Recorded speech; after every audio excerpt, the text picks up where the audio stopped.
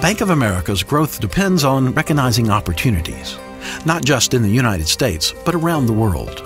China, one of the fastest growing economies in the world, represents one such opportunity.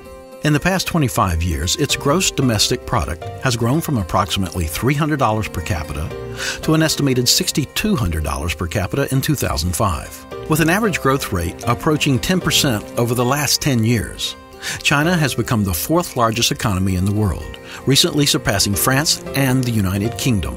As they've watched their economy grow, the 1.3 billion people in China have also developed more sophisticated attitudes about banking. There was a time when personal savings were primarily invested in precious metals. Now, the people of China are eagerly seeking more sophisticated banking products, such as home mortgages and credit cards.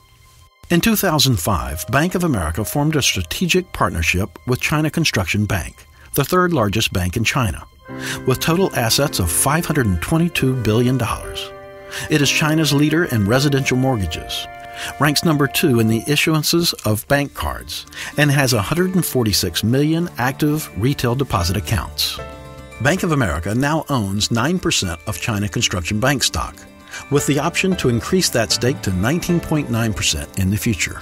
Through this partnership, including an innovative strategic assistance agreement, Bank of America is positioned to help China Construction Bank leverage its already strong market position in order to maintain and enhance its leadership in that dynamic economy.